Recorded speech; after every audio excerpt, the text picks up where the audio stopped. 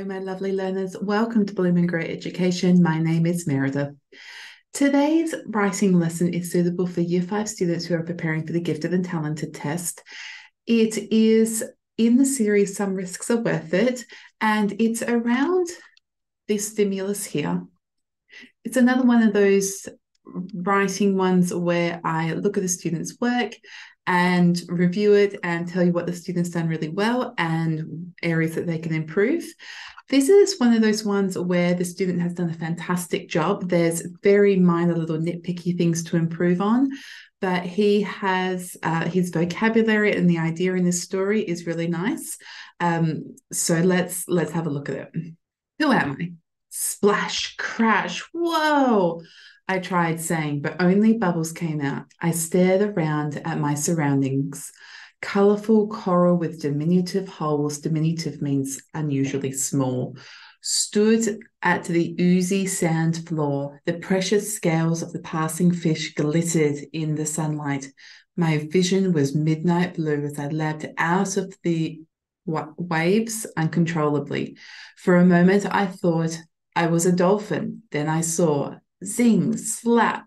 For mere seconds, I stared, mouth ajar, as the glowing lava-like scales were submerged once again in ice-cold water. Of course, this was it. It explained why I opened my eyes in the water, why I have bubbles departing from my mouth every time I speak, why I had a magnificent bronze-orange scales. I was a goldfish.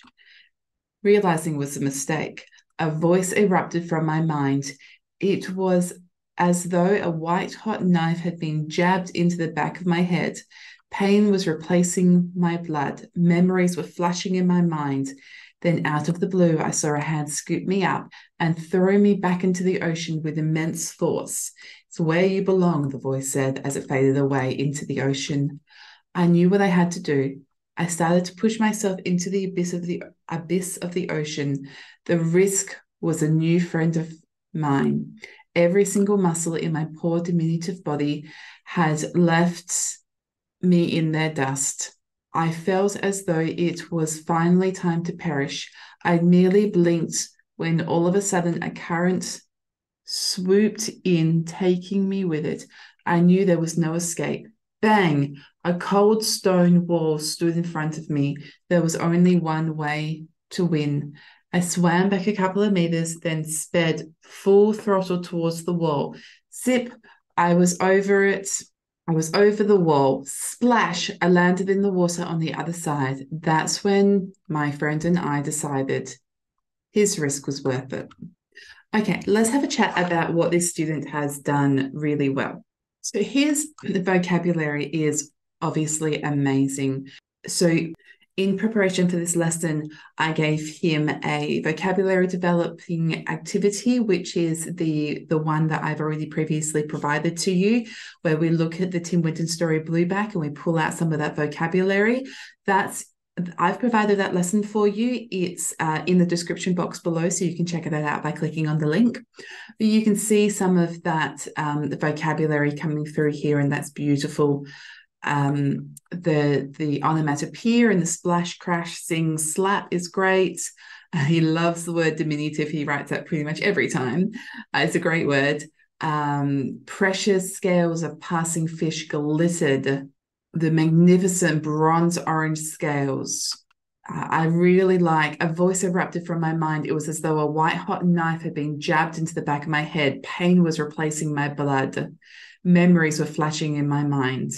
The way that pain is described is really lovely.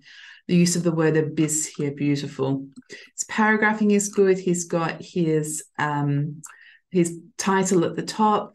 The story arc is good. So introduction, build up, problem in here, resolution, and then going on to conclusion. So one of the areas that this student could improve is that although it's got the flow of the story arc, there are some confusing points within it. And the confusing points are particularly towards the ends. So this introduction is lovely. He's having a lovely swim in the ocean. And I sort of feel like this part in here when he explains that he's a goldfish, it's an unnecessary paragraph. He could have built some of these sentences into his introduction in order to show that he's a goldfish, but he's spent valuable time explaining that he's a goldfish, which he could have used in other parts of his story.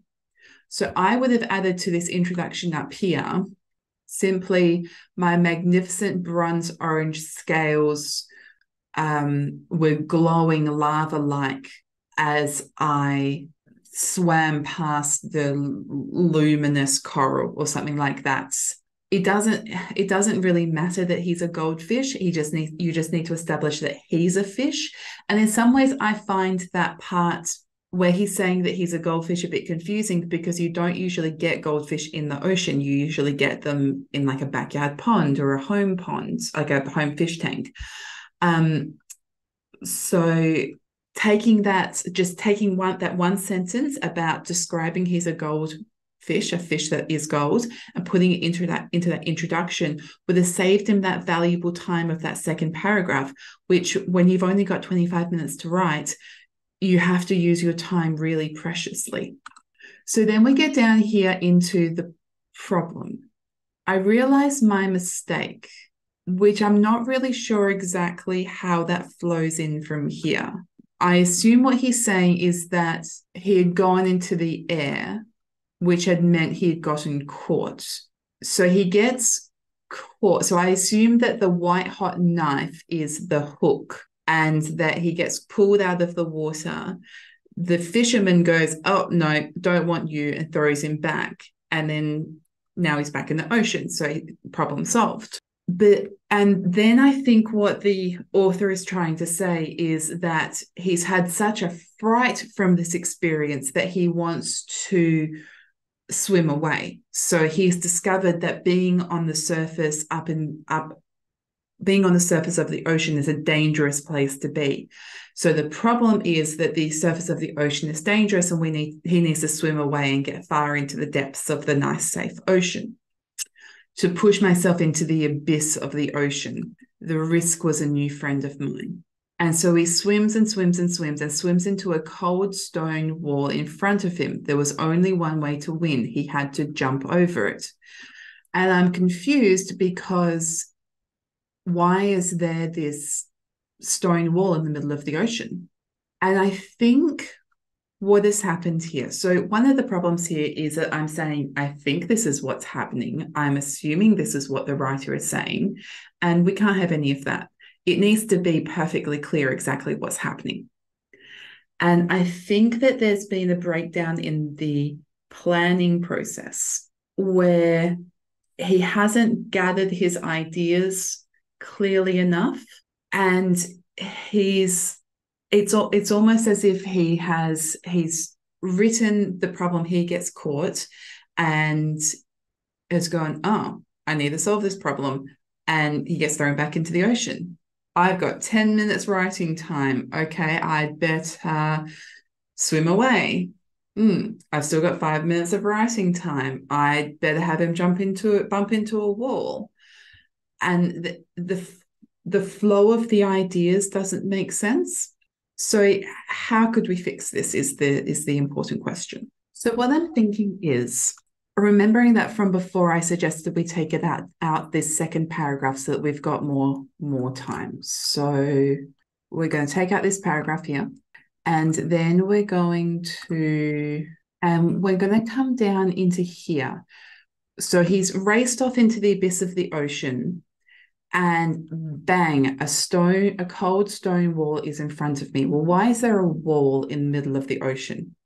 So maybe another alternative would be to come up against something else that's dangerous, and have like a sadly ever after. So you could, maybe he bangs into the giant tooth of a great white shark and gets gobbled up. And as he's sailing down the passage of the shark's esophagus down to his stomach, he realizes that no matter where you are, there's nothing safe. He's not safe on the surface. He's not safe in the ocean. is just not safe. Or maybe he realizes that some risks are not worth it. So coming up against some other kind of danger, maybe instead of getting caught by a fishing hook, this time he gets caught by the net of like one of those huge salmon trawlers who have those huge nets and they scoop up all the salmon, and he's gotten caught up in that. So some other more realistic danger than a wall in the middle of the ocean that can lead to some kind of sadly ever after, because then that's a little bit more of a shock, because you expect a happily ever after, you expect him to get to safety, yeah, and then when you get this, oh, actually he's dead now, it just shows your ability as a writer to be able to think uniquely, think creatively, think outside the box, which is what we're trying to do here in the Gates test. Okay, that brings me to the end of the lesson. Thank you very much for joining me. And I'd love it if you could please thank me in return by liking this video and subscribing to my YouTube channel. And also check out the other lessons in this series. It's called Some Risks Are Worth It. And I'll see you at the next lesson.